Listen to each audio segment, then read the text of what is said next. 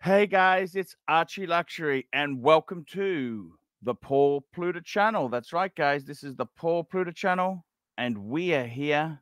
We are here to do some paid watch reviews. That's right, guys. We're here to do some paid watch reviews. And so, guys, this here, I'm doing a paid review. This here is for Winston. That's right, Winston. He's asked me to do a paid review. And let's jump straight in and do this. So I got to tell you guys, these paid reviews, they keep me full-time on YouTube. Believe you me, I can't survive on Google Ads or Super Chats. Guys, I stream live streams twice a day on my other channel, the Archie Luxury live stream channel. I'm streaming morning and night. Okay, morning and night. Go and check it out. Archie Luxury live stream. I'll put a link in one of the corners there. And don't forget, paid reviews help me survive on YouTube. They do. They help me survive. Without the support, it becomes very difficult to survive. Now, guys, let's have a look here. We've got an interesting review. This is for Winston. He goes, "Hi, Archie, long-time fan." Thank you, Winston. Long-time fan of the channel. When my son was born, we watched videos together when he would wake up crying at night. Good boy, good guy. I will always have fond memories of trying not to laugh at your videos while soothing him back to sleep. Hey, what a great dad. And I got to tell you, that's what a great story there. My first watch is the Omega Speedmaster Man on the Moon. A man. How could you not love a man on the moon? How could you not love this watch?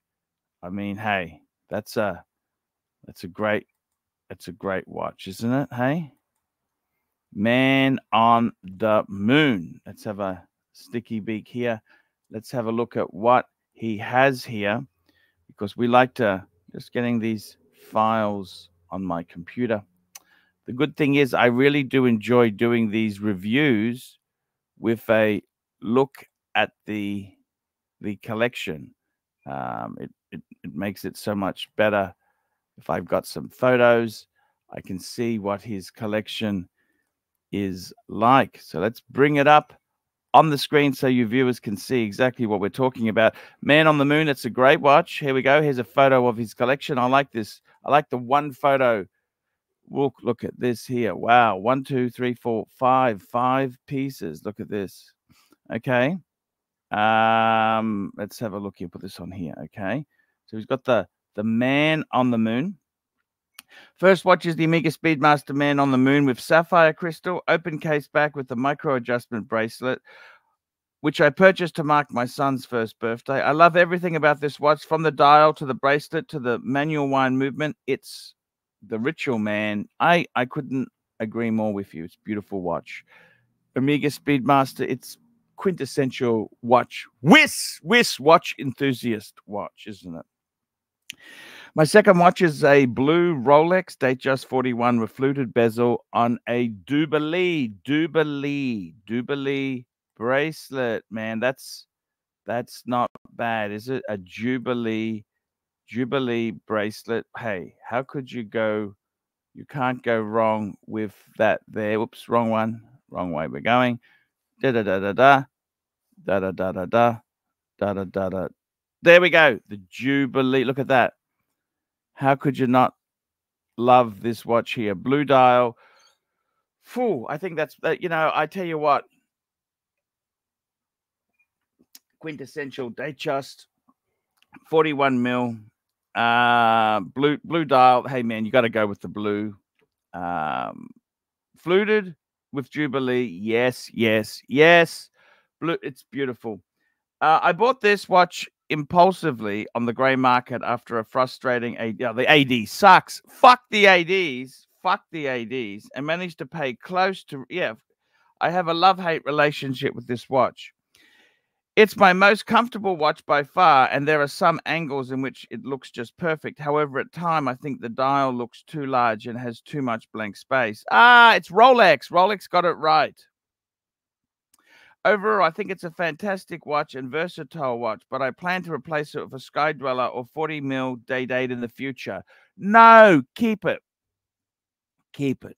Keep it. Add a Sky Dweller, yes, but I wouldn't replace it. No, I would keep it. That's a beautiful Datejust is a, you know, that just says you, it's like you turn up, you're an accountant, you turn up in a 5 Series or a E-Class Mercedes. It's just professional. It's professional, man. It's a fucking, don't sell it. Don't sell it. It'll be a mistake to sell it.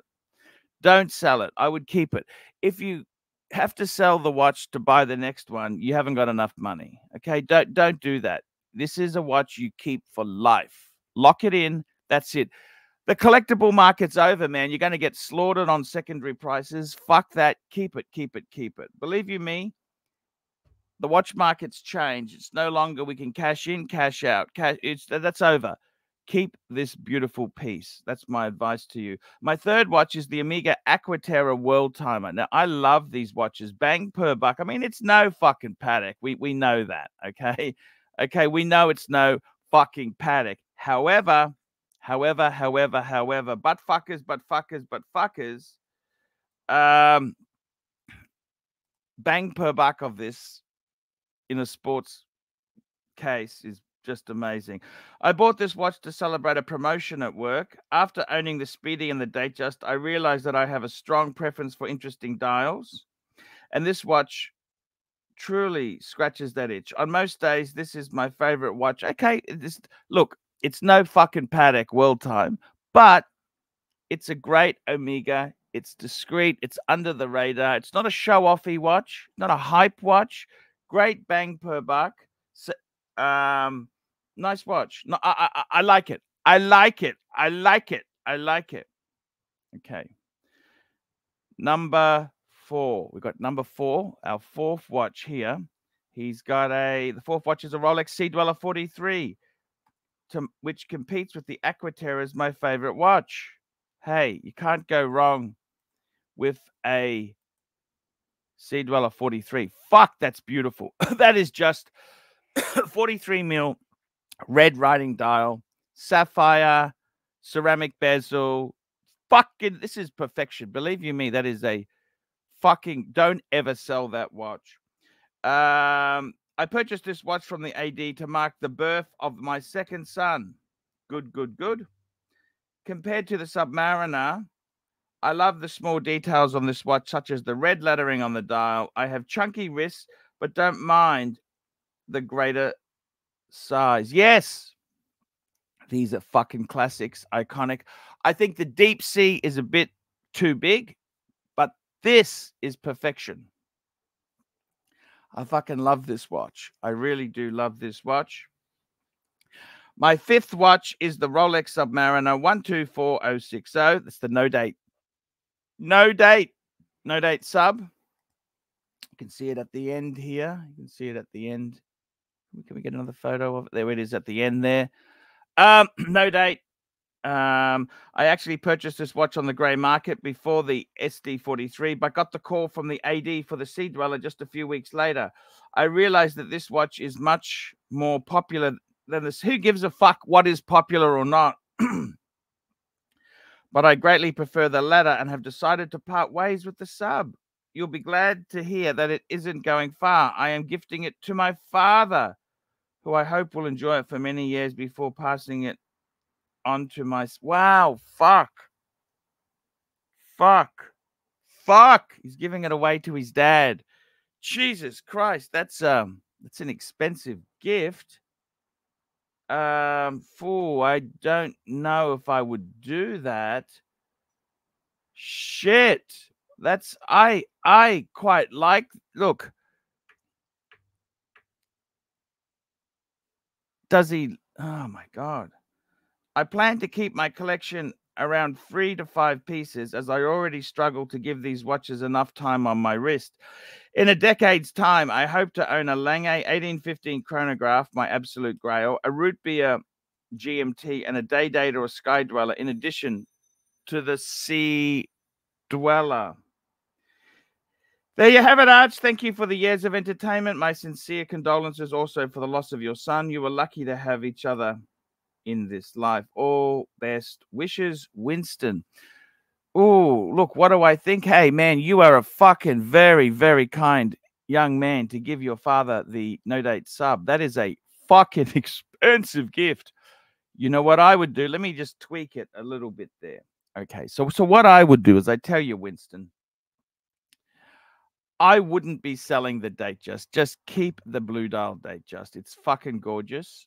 I would keep the Speedy, the Aquaterra World Timer. I would, that's not huge money. I would keep it as well. The Sea Dweller, I would keep. The no date sub. Fuck! If you've already, okay, you want to give it to your dad. Look, that's your decision there. You know what I would fill the slot with? I'd get an Explorer 2. Explorer 2, that's what I'd put in there. Under the radar, beautiful piece, no qualms whatsoever. That's what I would sneak into the box.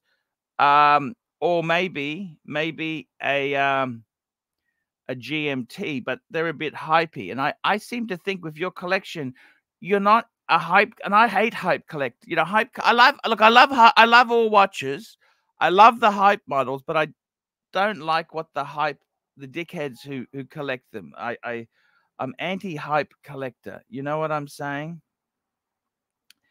Personally, Lange 1815 chronograph, that's a fucking gorgeous watch. Expensive as fuck, but that's the only problem. It's expensive. I would probably, you know what I would do? Nothing against the 1815. That watch is amazing.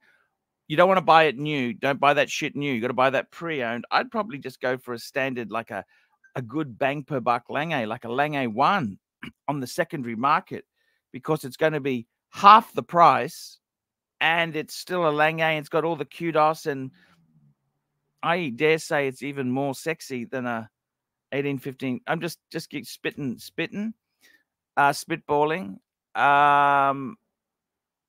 It's good to have goals and dreams. A Root Beer GMT, yes, that's a great watch to have, but I think I'd get an Explorer and then I'd add a Root Beer later down the track. A Sky Dweller, I think a Sky Dweller would be nice, but I wouldn't be getting rid of the Datejust. The Datejust is it's a beautiful, man, you've got such a beautiful collection. You don't need to add anything. I must say, very kind to give. What did you get the wife? What does Mrs. Winston wear? If you're going to be given the sub to your dad, and I hope he's given you some financial kicks over the years, but what is Mrs. Winston? Have you got something for her? I hope you've got an Oyster Perpetual for her or something. Or I don't know. I just doesn't mention much. Maybe she's not into intimacy or something. I don't know. Sometimes these women can be a bit nasty, but I hope you buy something. It means the wife nice. Is she cool or is she nasty? I don't know. I just don't get the vibe. I don't get the vibe. But what a fucking, man, I actually like this collection. I fucking love it. You've got 2 Omega. Okay, so you're going to give the no date sub to your dad. That's good. It'll help you with his inheritance too. You got a Sea Dweller, and you got a Datejust. You got a Speedy, and you got an Aquaterra. I just added an Explorer 2 to the fucking thing. Add an Explorer 2. If you wanted to do it on the cheap, you could add a Tudor Black Bay Pro.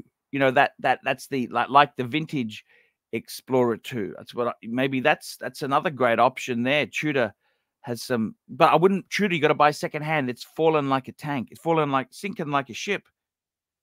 It's sinking. So, yeah, beautiful collection. Just beautiful, nice pieces. Fucking beautiful watches. I love the Sea Dweller. To be honest with you, I really love the fucking Sea Dweller. I love them. I think you got beautiful collection, Winston. Fucking nice collection. Well done. Well done. That's all I can say. It's beautiful. It's absolutely beautiful, man. Absolutely beautiful. So I just want to say congratulations. Congratulations. Beautiful collection. And we will see you in the next one. Guys, like, subscribe, tell your friends. Don't forget, paid reviews keep me full-time on YouTube. I need some more paid reviews desperately. And guys, don't forget, check out my live stream channel, Archie Luxury live stream, and I will see you in the next one. And don't forget, guys, if you are in the market to sell a watch or buy a watch, who do I recommend in America? There's only one place I'd go. David SW. Hi guys, it's Archie Luxury. Guys, I want to talk to you about David SW. David SW, David SW. Guys, if you are in America, if you are looking for a Rolex watch of your dreams, in fact, if you're looking for a contemporary modern wristwatch, I strongly advise you to look at David SW. Guys, don't play the dealer games. Don't bring in chocolates or Krispy Kremes for your dealer hoping to get a Rolex at retail. It's futile. Please, guys, save your dignity. Keep some pride. Go to David SW. I would highly recommend David SW, David SW. If you're in America and you're looking for a watch, go to David SW, David SW, David SW.